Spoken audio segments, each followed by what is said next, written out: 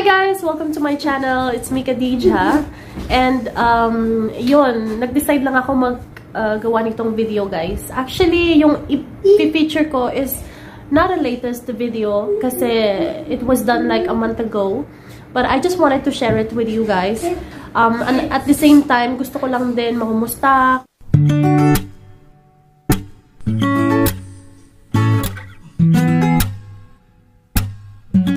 Hi guys! Welcome to the video! Please subscribe! Thank you! Kumusta na kayo? Sana okay lang kayong lahat. Sa mga subscribers ko. Ayan, eto na po ako. Masyado akong busy everyday, guys. Tingnan nyo, teacher na ako ngayon. Ayan. So, meron akong mga ganyan para sa aking mga anak. Para kay Musa, tsaka kay Isa. At saka most of the time, ginagawa ko kasi is nag-aalaga ako ng mga anak ko, guys. Kasi, ganyan naman talaga dito sa Middle East. If you are a full-time mom, yun talaga yung trabaho.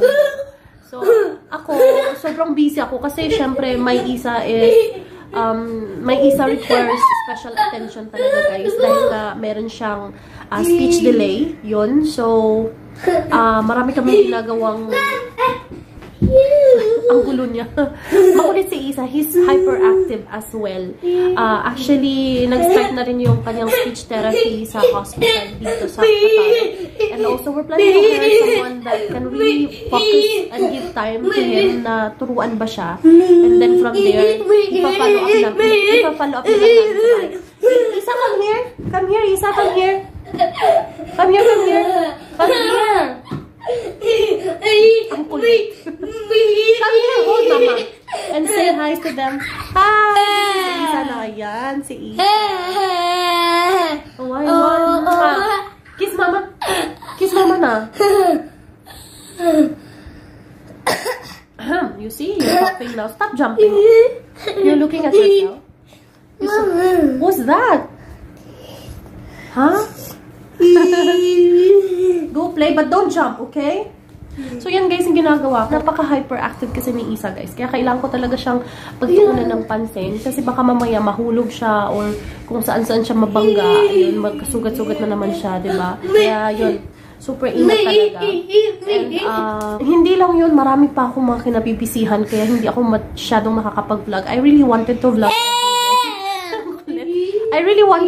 every day, but yun nga, dahil sa mga responsibilities ko, syempre si Musa nag-aaral na siya. Yun, yung mga paghanap namin ng school kay Musa, may vlog ako na hindi ko pa napopost, but I'm gonna post it anyway. Kasi pag napost ko na yan, it doesn't matter kung kailan pa nangyari, pero kung baga, yung makita niyo yung mga nangyari nung time na yun, yung mga ganun. Yun na lang yung purpose ng mga videos na yun, guys.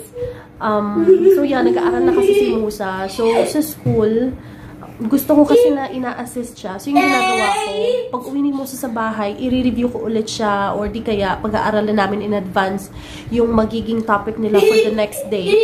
Para at least meron na siyang idea at makakapag-interact siya sa class. Yun. So, yun yung mga ginagawa ko, guys, everyday. Kaya parang akong teacher dito. Isa, go down! Ayun, umakyat na naman yung anak ko.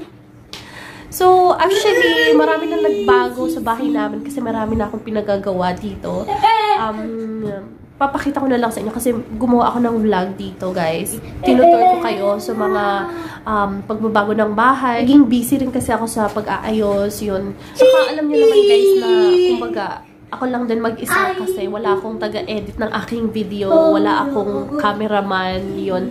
Ako lahat yung gumagawa. So, aside from all the responsibilities that I have at home, like cooking, washing, cleaning, and then taking care of our kids, yun, lahat yun, guys. Aside from all that, meron pa akong edit ng mga videos na gagawin. So, minsan hindi ko na talaga siya nagagawa. Kasi sa dinami-dami ng aking trabaho, sa araw-araw, syempre meron pa kaming 5 times prayer a day. Minsan nga hindi ko na na-fulfill yung 5 times a day eh. Ginagawa ko na lang is, like, kumbaga, if I missed my fajr, I'm gonna say it in the middle of the day, or yun, basta, ganun na lang yung ginagawa ko para ma-paid off ko yung aking 5 times a day prayer. So yun, guys, sobra ako na busy. But I will try my best to edit all the pending vlogs that I have, guys, para pwede na ako mag-vlog madalas, ng kahit na ano na lang, diba? Ayan. So, si Isa kasi guys, okay naman si Isa. Yun nga lang, meron siyang parang hyper siya. Okay, he's hyperactive. And also, he can speak now. Nakapagsalita na siya, pero pa isa-isa lang. Pag gusto lang niya. Minsan, pag sinasabing, good night, Isa, magsasagot siya ng night, ganon. Minsan sabi niya, chicken, lion, yun mga ganon-ganon pa guys. Kasi late talaga si Isa sa pagsasalita. Right, Isa? Tingnan nyo naman yung damit niya. Kasi nakapambahay lang, ano.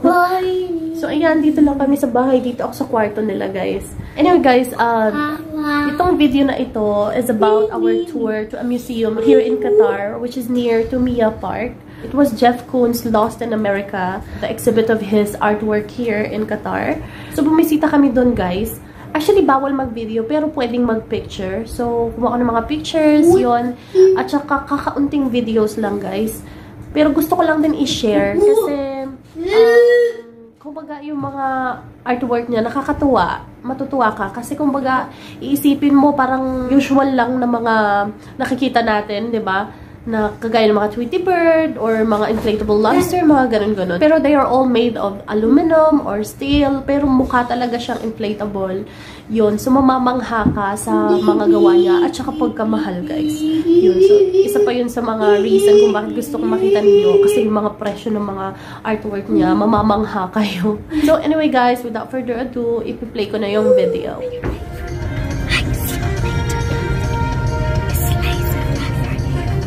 नूली का इस्लामाबाद की जाने मार्च के लिए प्लान का ऐलान मार्च किया गया। वज़ीर आज़म को आज 12 चिनार में जलसे से खिताब करना था।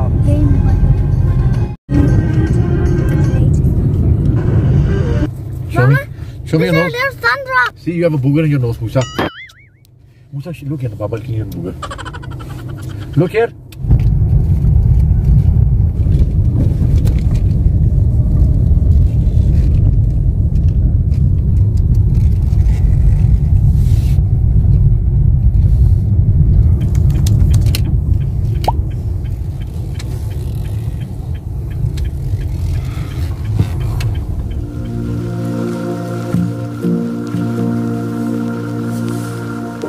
I love everyday culture, and so my work embraces the everyday. It celebrates color, and it celebrates really life's energy. I'm Jeff Koons, and I'm sitting in Al Riwaq Gallery in Doha, Qatar, and I'm thrilled to be here. My exhibition is called Lost in America. It is almost a hallucinogenic autobiography of growing up in the United States. The different colors and the scale of different objects.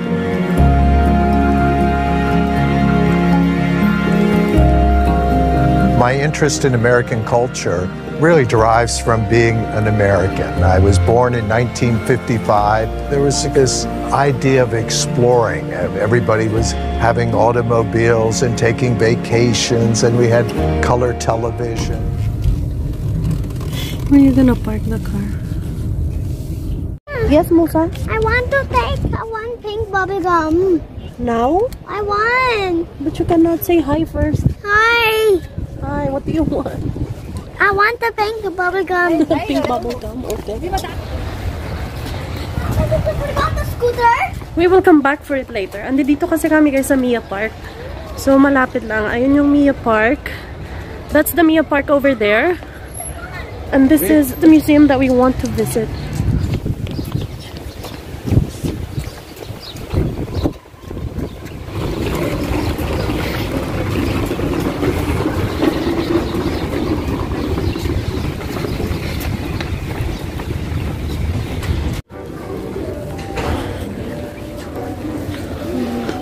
So they have something that's a Musa. Meron silang mga binibenta doon.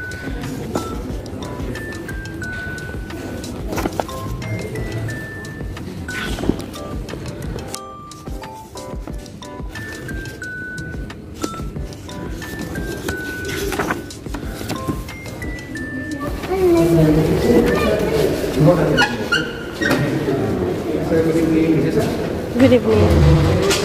We have vacuum. No touching all artwork. Yeah, okay. Yes.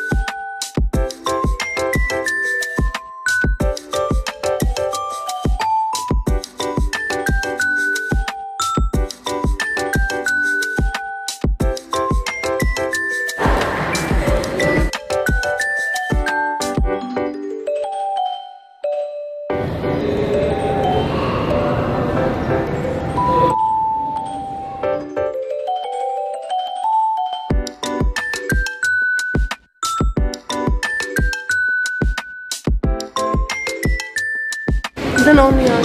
Why is so dark?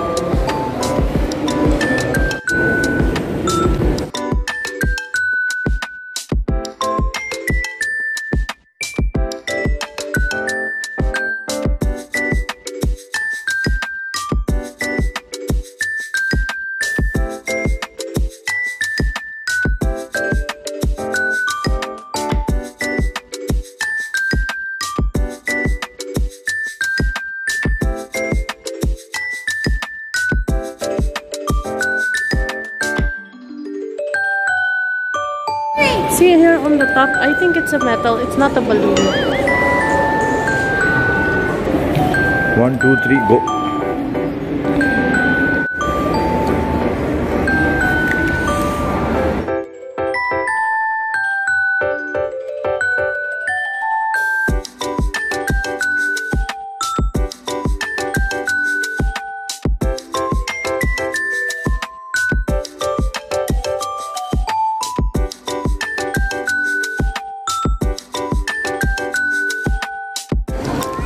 This here is a Play-Doh.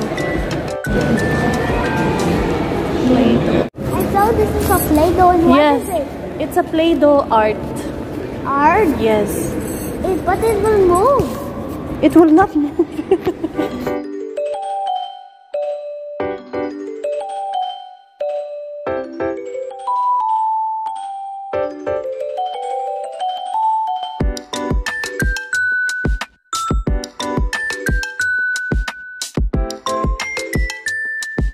One, two, three, smile.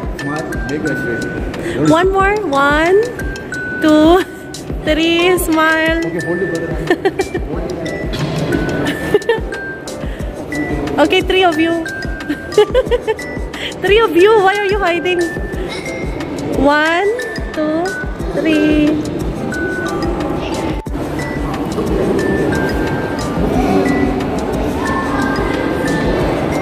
Okay.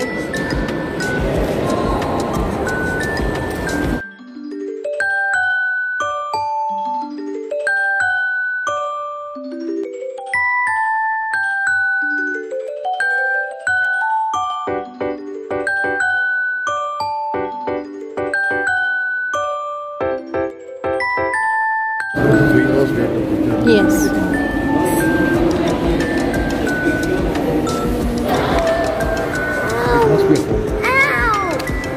Then just click here for the picture on the. Why did you share?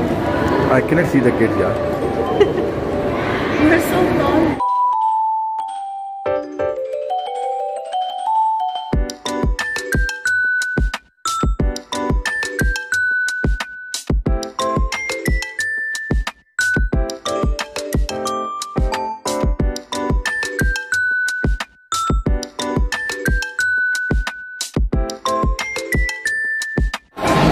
Smile. Bawal kasi guys kumuha ng video. So kunyari lang.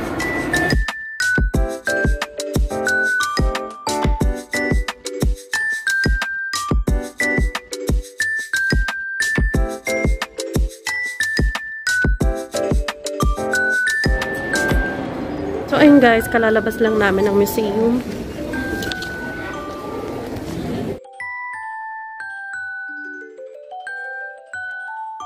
This is the skate room.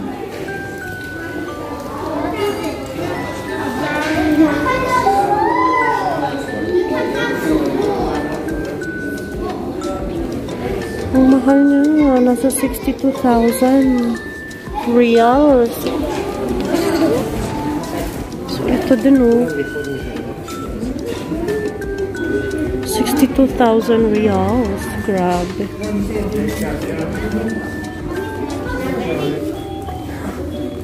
Ito nga yun.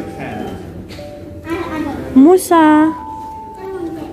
44,000. Musa, come here. 62 talaga siya.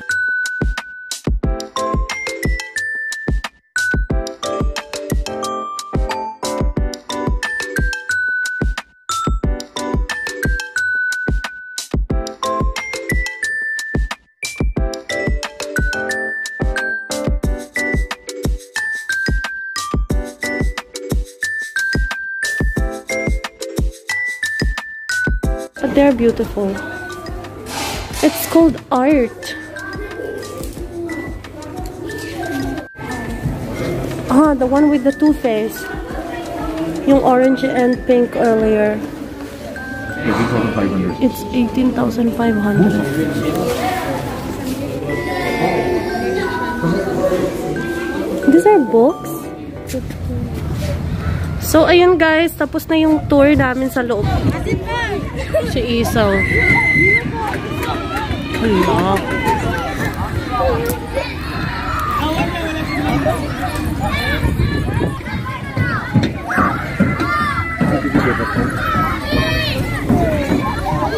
Isa!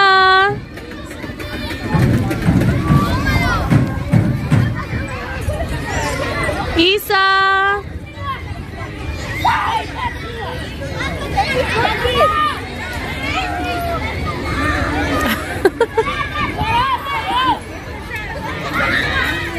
So hanggang dun yun lang guys yung aming tour. Sana nag-enjoy kayo. And if you're new to my channel, I just want to invite you to please do not forget to subscribe. And don't forget to click the notification bell so you'll always be updated every time I post new videos. Thank you so much everyone for watching, and I'll see you on my next vlog. Bye!